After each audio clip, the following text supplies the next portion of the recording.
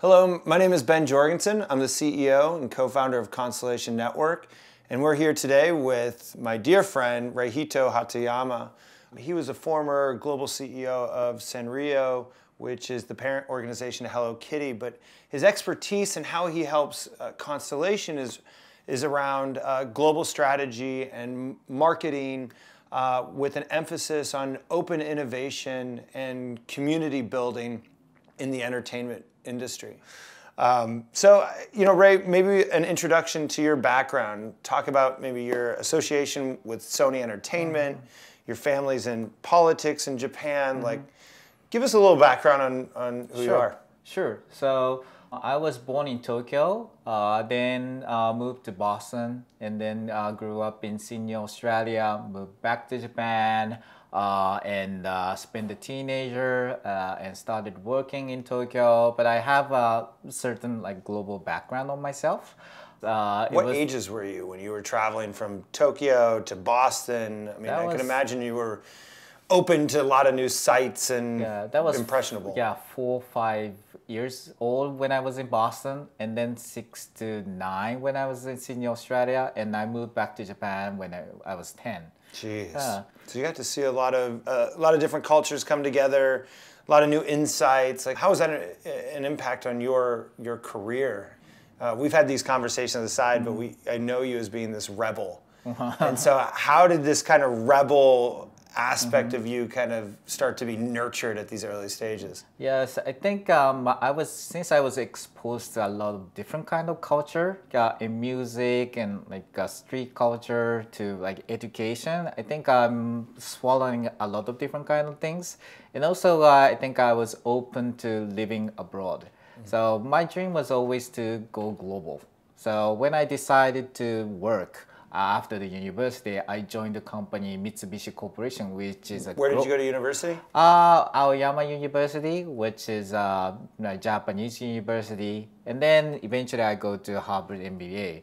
But after the first university experience, I chose the global conglomerate just because I wanted to go global. But unfortunately, 10 years I was working on domestic markets.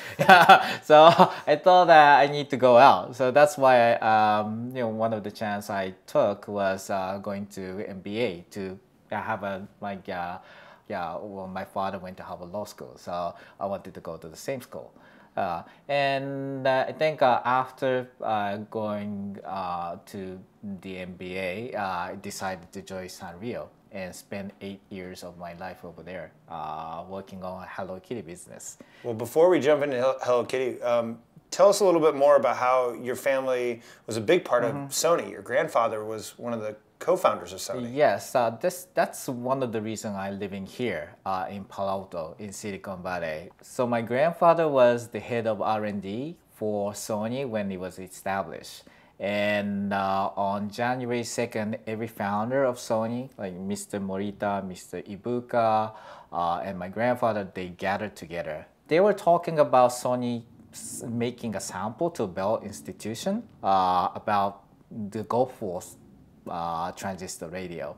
And my grandfather was sending a lot of sample to them, the radio of Gulf War. But the Bell was saying they never received a sample, and then ultimately they found out that Sony was sending the size of the Gulf War transistor radio, and at the time nobody believed that that's going to happen. The small size Gulf War transistor radio is going to work, but my grandfather told them to switch it on, and it worked. Wow. So that was when the Sony made the wow moment to the US market. That was when they proved that they can do something different, technology leading with the product. So I think, I didn't understand what this meant, but after living here, and especially after working here for Hello Kitty company, that was in my heart, saying that something you make an impact to this world from Japan to the US and the global, which is something really excited. So your family, if you kind of take back your DNA, your family took like ideas from the United States and brought them back to Japan to then globalize.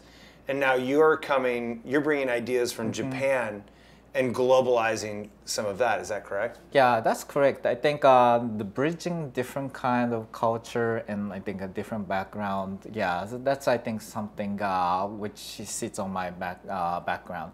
For example, my great grandfather was Prime Minister of Japan. He's famous for with his brother opening up legal office in Tokyo, one of the first one, and also he did his honeymoon to Hawaii. Yeah, you can imagine that yes, you go there by ship. Yeah, I was just gonna say. Yeah, so I think that could have been innovative. Yeah, well, Japanese culture is really big in Hawaii. Yeah, so that was very early on that happened. And he did Western style wedding as well too. Oh, so, really? Yeah. Okay. Yeah. Interesting. So why do you think your whole family has been so keen to? I just think it's interesting that your whole family and your lineage bring culture is such an important part, and looking at different cultures and using that for innovation, to spark innovation, whether it's in business or politics. I think inspiration is something very important. Inspiration can come inside from you, but also it comes from outside as well too. If you mingle with different kind of people, with different kind of ideas, see not just domestic market, but the overseas market, global market, you will have different kind of spark. And I believe that like new ideas, innovation, success comes from those kind of factors. So I think I believe in open innovation, and I believe in open sources. I'm experiencing myself for being an open source as well too. In Japan. How so? In Japan, you usually work in one company and sit in one company for 40 years until you retire. People don't change jobs. Meanwhile, because I'm more independent, trying to be open source to many companies. For example, I'm on the board of like 3 listed companies in Japan. One is the largest social network online with 8 billion market cap. But at the same time, I try to help startup both in the US and in Japan as well too. I help a lot of IP and entertainment companies globally from here, and some of the Asian company as well too. I help a lot of fashion brand as well too. I help a lot of technology brands. So I'm trying to be myself, like representing open source myself. So you call it open source, but we could also say this is going back to your rebellious nature. Like you're synthesizing all these different cultural aspects to make up your own technology. Talk more about how your rebellious nature has kind of brought these new ideas and why entertainment is at the forefront of your kind of vision for the world. Yeah, probably that's because I was there was a time I felt I was isolated from the world, especially when I was going back and forth when I was more in the US, in Australia, and Japan. I was foreigner. I was never a Japanese person. Yeah, even though I'm Japanese and going back to Japan because I couldn't really speak Japanese and write Japanese. And then what I went into was the culture. And the 90s was the culture of hip hop, heavy metal, and the culture of the mixture. So one of the important moments for me was the first time I listened to Walk This Way of Aerosmith and Run DMC. It was a mixture of rock, heavy metal, and the black culture, which is hip hop. Which is totally separate. Exactly. And then you see Beastie Boys running into those culture as well too, and the mixture of James Brown into not just hip hop but also into like dance music. So I think I saw those kind of crossover, and also you see those kind of crossover going into Japanese music industry. So there was a band called Tiny Punks. Yeah, they were really a punk band, but moved into DJs and like electric music as well too. So I think I saw those kind of crossover in music, and I was so into it. And then like those culture was close into the fashion as well too. So Run DMC was really big on Adidas. superstar. Right. So that made into the culture and the dance as well too, and also to like skateboarding, the sports. So I think I was into a lot of different kind of things. So these were like the early influencers, and this was the early attempt to kind of bridge communities together to evangelize bigger movements and brands. Right. Yes. So I think at that time, yes, it was something small start. But if you see right now, that's the major culture. Like if you see, for example, the fashion industry right now, the trend is to mix the luxury into sports or the street culture. Kim Jones in Dior and Louis Vuitton, they do those kind of things. But I've already seen those kind of things happening in the 90s. Or later 80s in Japan. So I think mixture is the kind of the core value I really appreciate on that. How do you see this mixture starting to play its role with new technologies and new platforms like blockchain technologies? Mm-hmm. Yeah, I think the good way to explain about it is my experience on Hello Kitty. So when I started Hello Kitty, it was 2008. Nobody really saw Hello Kitty as something popular for the old generation or for luxury or for fashion. But I already seen a sign of, for example, like Paris Hilton liking Hello Kitty, like, and also like Mariah Carey, like Katy Perry, they liking Hello Kitty. And it wasn't just for kids. So one of the things I crossed over was the fashion. So I went back. So when you came into Sanrio, it was 2008. The company was really marketing itself towards kids, right? And it was massively in debt. Is that right? Right. So the market cap at the time was 500 million, and it was almost like bankrupting. So it was not a good time. Yeah, many people told me not to join the company. Oh no. Yeah, but fortunately, and you came in as what was your role at Sanrio? Yeah, initially I was the COO of US operation, but ultimately in 3 years I became the global COO for all the operation, and I was the strategy and like marketing officer for the headquarters as well too. Excellent. So when you came into Sanrio, not to interrupt what you were saying earlier, but what were some of the things that you saw that they weren't doing, and you saw an opportunity to put your vision of open networks in? Can you talk more about like the things that you saw kind of wrong, but the things that you saw as the opportunity and that were exciting to you? Yeah, so I think there were a couple. One was the sign that it can be really big in other global markets. But at the same time, you should see the operation, it was centralized to Tokyo, Japan. So they didn't see that opportunity, or they couldn't really utilize that opportunity, how to expand other territories or other, categories. So one of the things I really focused was decentralizing the decision making and opening up to the community of Hello Kitty for licensees, for the tech companies or the apparel and brands. How I did that was, basically, the idea of the open innovation. So initially, there was certain designers from Japan who control all over the... How many did you say, like 50?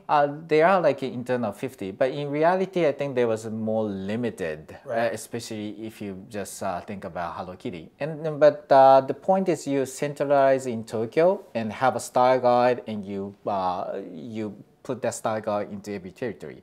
But instead, decentralizing is you put like a local office responsible for Hello Kitty design. And also from the local office, you create a network of different kind of like licensees in local area to create Hello Kitty designs. It's not just about design, it's about the product as well too. What kind of product Hello Kitty should have. Just to remind you that like, if you think that Hello Kitty is just for kids, then you only have like kids product. Meanwhile, I saw like the teenagers liking to have the jewelries or like sometimes cosmetics, or sometimes art piece, or sometimes not just for females and girls, but somebody for boys. The Kiss collaboration is one of the good example, and like collaboration with Baking Ape and other cover, those are for street fashions. So you can see a different kind of audience liking Hello Kitty when you expand those kind of products. Can you talk a little bit about your process into taking a traditional company like Sanrio and opening them up to the idea of open innovation? What was your process of getting people on board with you? Because that's a big shift. You're talking relinquishing control to the entire world to reinvent your brand. Yeah, I think I was lucky. There was two fundamental things. One was I think the environment in Sanrio was challenging something new, just because the company was not in good shape. So I think there was an opportunity to really do something good. And also I think I was lucky enough to be the CEO of the US, because it's not the headquarters.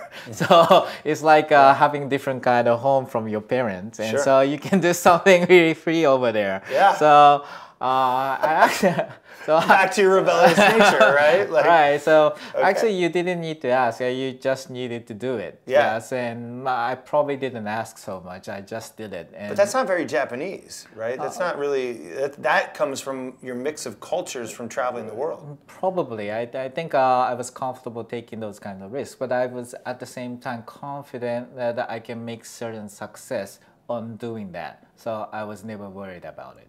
We got to the point that you entered a company that was kind of crippled. They were open to like any idea to get them out of where they were. So then what was your next plan? Mm-hmm.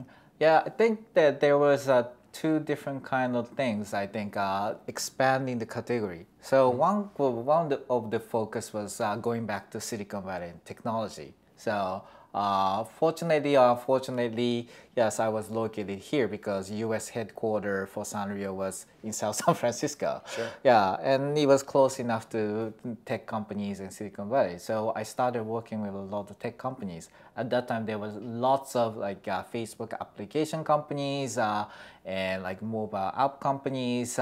We started to do that. And also, it was a start of Facebook, Twitter, and I was using those kind of tools. So why don't we have like a Hello Kitty account? Yeah, official ones. And then like those kind of things, I think you see them grow. And this was early. There was nothing, right? Yeah, and you grew right. the social awareness. Like, talk more about how you tapped into early communities like social platforms to build the brand. And what did that look like? What were Right, yeah, so it was like 2008, 2009, 2010. Sure. Yeah, so very early stage of social network. So one of the things I've tried to do is not to judge those platforms. So you should start doing those kind of platform and also applying those technologies, just because you don't know what's going to happen. I think that's the idea of the open innovation. You don't judge yourself. You make a judgment by the results or by having response for the community. So Facebook, Twitter, we were not sure how it's going to end. Or It sounds a lot like blockchain technology and the blockchain industry, right? right, exactly. Yeah, you just need to employ those kind of things and see how it goes. I think the judgment ultimately is made by the community or the fan. Other way to say it's the fans or the people who is going to utilize that or benefit from that. So my approach was not to really judge from the company side, but opening up and make those licensees or the partners see how they use, and then appreciate that and start from there. So you actually, your idea spread so much that you had more followers than the Kardashians, you said. Yes, yeah. At that time, yes. I haven't followed since then. So yeah, but yeah. So we had 13 million. Yeah. So when Kardashians had less. Yeah. So this is pretty fascinating. You looked at where the fans were and to try innovation with an open mind. And what were some of the results that you guys see? I mean, talk about where your company went in revenue during that time, that you can correlate kind of revenue to awareness of the brand? The big, I think the benchmark was the market cap. Sure. It's like, from 500 million market US dollar company, it became 6.5 billion in 4 years. Wow. Yeah, 13 times larger. Yeah. Jeez. Yes, and By that's accessing a community, talk about like what that, like how did that viral sensation picked up? I know you're big on influencers. Talk more about what unleashing that power did. I think it was a combination of like open innovation and really building up the business platform under that. So I think, as I mentioned, for example, like digital, it's not what sits in Sanrio because it's like merchandising company, toy company, but they're utilizing, for example, like one of the company in Japan is Line. It's a social network. You do stamping. And that's kind of the revenue you can have. And those kind of things become a new revenue stream. Or yeah, if you think like Sanrio as a toy company, it's very difficult to do fashion. When you partnership with H&M, Zara, Gap, or like a Diesel, or like some brand as well too, you penetrate different kind of market, and you get a share. So I think, for example, in the U.S. market, ultimately, yes, I think Hello Kitty's market size was really small, like a couple hundred million in the lower end. It became like closer to 2 billion. So that's the kind of the market size you have. But at the same time, since we were doing that in licensing model, we didn't need to grow the revenue, the market sales. Actually, yeah, when I was in Sanrio, the sales went down, but the profitability went up. Yeah, so the EBITDA went up. Wow. So I think it's pretty interesting that you tapped into these open networks and community. You essentially looked at. So I'll take a step back and say, you know, with the blockchain industry, there's the range of partnerships that are used to explore real-world use cases and offer validation. And one of the things that Constellation is trying to do is push partnerships to drive innovation, validation, but also what not to do. And so what I'm hearing from you, you worked for a company that was a public company. You looked at open innovation and new partnership models to see not only how do we expand broader markets, but what not to do. Can you talk about some of the things on like what you learned and what not to do, as well as what you did right? Yeah, I think yeah, there was certain things which Sanrio and Hello Kitty didn't want to do. Yeah, which was I think the hurting people or something related to I think violence or like drugs. Those are the things we try to pull out from. But other than that, I think. How did you know to pull back from that? Was it leveraging the community? I think it's both ways. You don't approve those kind of things, but at the same time, I think the community doesn't like those ideas too. So when those kind of ideas fly into I think the market or the community, I think they overreact as well too. So I think it's an interesting point. As we build our brand in Constellation, we tend to look at the community for governance as well. And in the same way, you, at a very early stage, applied that to entertainment, to use the community to guide your product and branding and open that opportunity, right? Yeah, I think opening up sometimes give you more governance. I think like open innovation, good example is Wikipedia. Initially, when it started, nobody really believed on what's on Wikipedia. Since everybody is watching right now, reviewing right now, adding right now, it's more than a dictionary on a real-time basis. Sure. And that kind of, I think database open source is done by community, and it has its own governance, but it's working. If you really open up to the community, there are people who are going to govern that. I think that's ultimately what happened with Hello Kitty as well too. And then you took that community feedback and understanding the brand and said, how do I go out to some influencers to validate my product towards those different verticals, right? Who are some of the people you worked with to kind of build out those channels and awareness? So people, I think, to begin with, those who are in the community really loves Hello Kitty. So they don't want to hurt Hello Kitty. They want to do something great with Hello Kitty.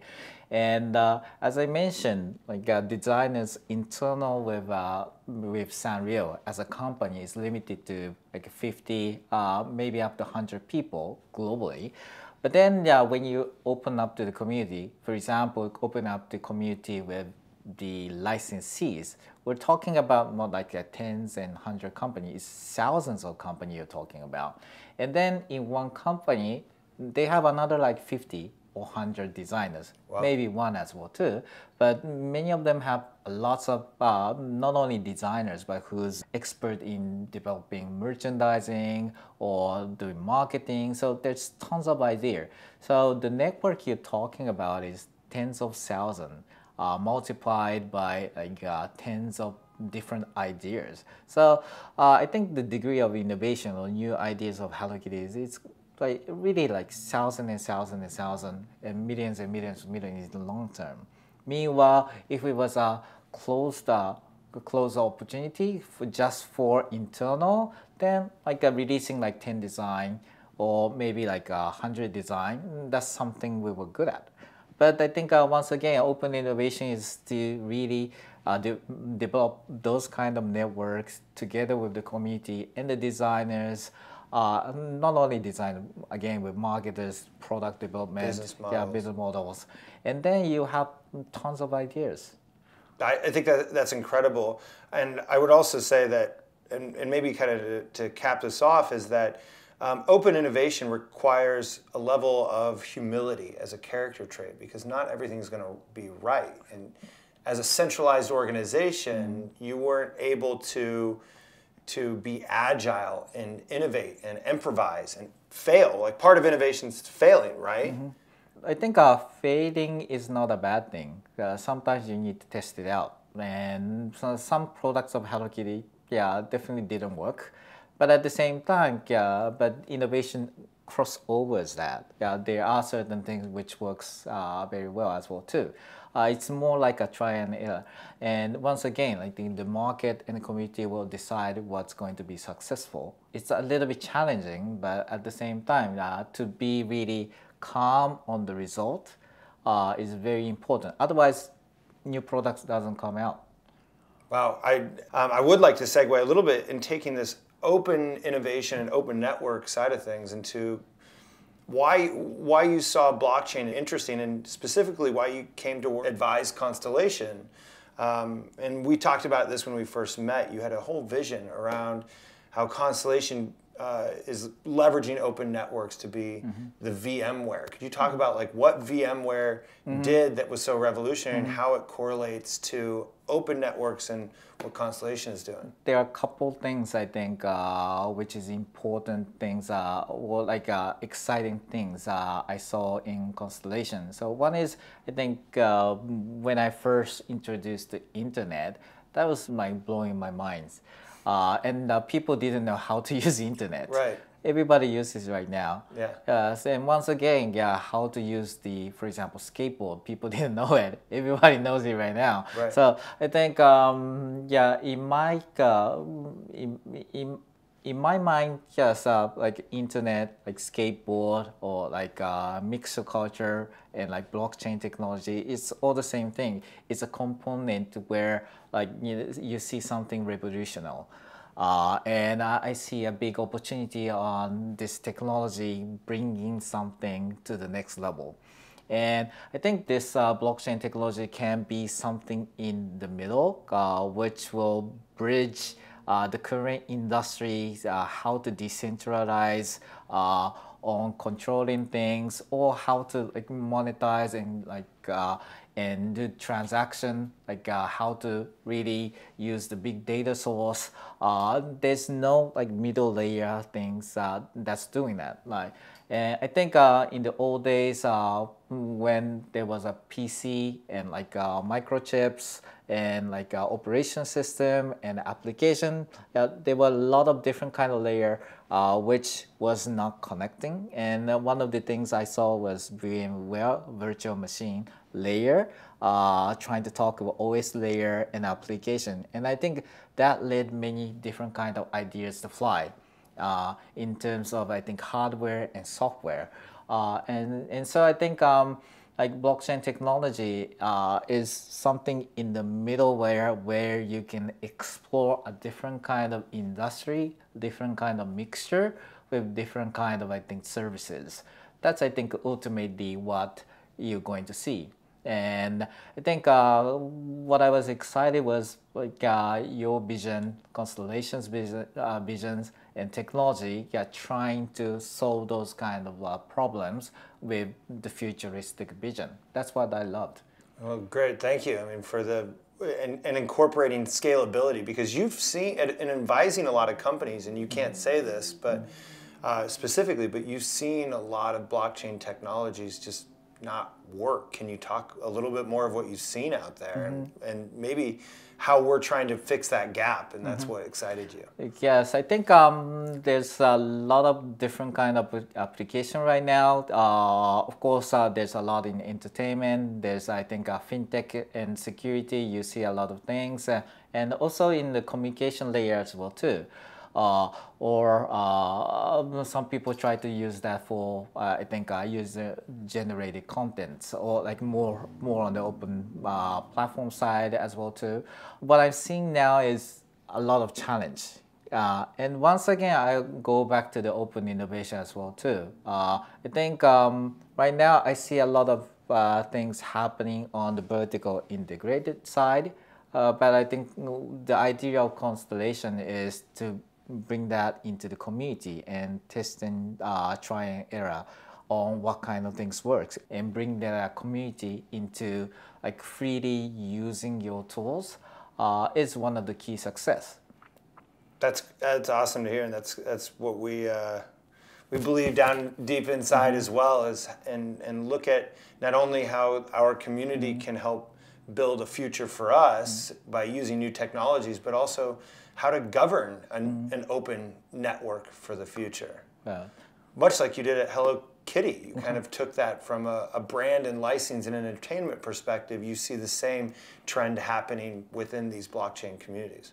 Yes, so I think it's easy to say like blockchain and like fintech, blockchain and like entertainment, but I think it's going to be much more complicated than that. And you see it more as this middleware processing data, much like VMware, versus simply a financial instrument. Right, yes. So, kind of finishing this off, I would love to hear a couple things of what we should avoid in building this, and a couple of things that we should embrace as a community in building this. Constellation as a community, I think, everybody shouldn't judge too much. Just because I think, once again, we want to elaborate on open network, open source, like Linux and the other Wikipedia and others did. So I think it's really important to like see how it goes and elaborate on different kind of ideas with different kind of people. I think with mixture of all kinds of things, that's very important.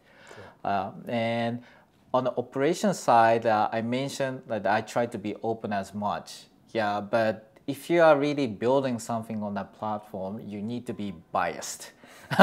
This is a contradiction, but like as I mentioned, I try to utilize Hello Kitty as like an open platform, but I was biased toward, for example, like fashion. So I believe in that, so I use that. On fashion collaboration with like Nigo and like Jun Takahashi and like different kind of things and like celebrity marketing as well too, because I was biased toward that. Yeah, bias is one way to say it, but I think it's the belief. And belief in yourself and your own vision. Right, following exactly. through with that. Right, yeah, exactly. And fortunately, it worked well. Sometimes it doesn't, but I think. Yes, I think when you are utilizing these kind of new technologies, to a certain extent, you need to have a bias of your own and believe in that and go through with it. Well, any other closing remarks, Ray? Yes, I think yes. One of the things I want to stress is like Ben, I love you. And I love you too, man. so we talked about the business model and Yeah. all those kind of things, the like future of open innovation in blockchain. But at the same time, the first thing I see is person. Yeah. So Oh, thank you. I only work with the person I like. Oh, thanks, Feel man. passion and share the passion together. So otherwise, I think I wouldn't be here. Yeah. So I think it all started from you. Ray, I can't. I mean, that gives me chills, man. Thank you so much. I mean, our friendship is blossomed out of this business relationship. So I can't thank you enough. And for your words are so kind, man. It's been an honor to have you a part of this journey and building out this future. And you've helped catapult this our entire brand and vision and provided corporate governance. So thank you so much, and thank you for your insights and your kind words. So Sure. thank you. Thank you. Thanks, everyone. Thank you.